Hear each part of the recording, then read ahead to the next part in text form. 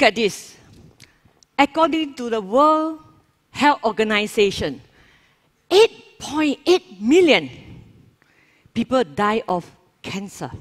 In 2015, means that 1 in 6 deaths globally was due to cancer. Everyone, any one of us can be affected by cancer. The young and the old, the rich and poor, men and women. Majority critical illnesses claimed were for breast cancer. Needless to say, it is one of the leading causes of death in the world. It is most likely due to our environment, family history, behavioral or dietary habit. How does cancer affect our life?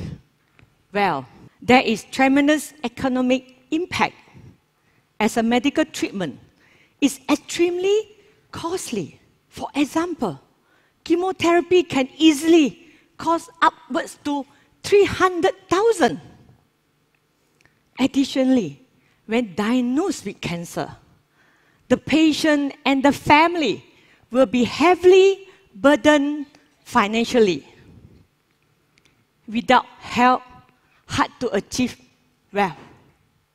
As a nurse, I witnessed the breast cancer patient who she lost all hopes because she don't have enough money to get treatment. So, what step that can we take to reduce or eradicate this burden? This is where critical illnesses insurance become important.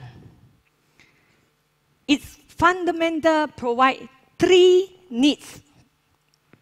1, a lump sum claim. 2, servicing ongoing needs, such as living expenses. 3, replacement income for the future needs.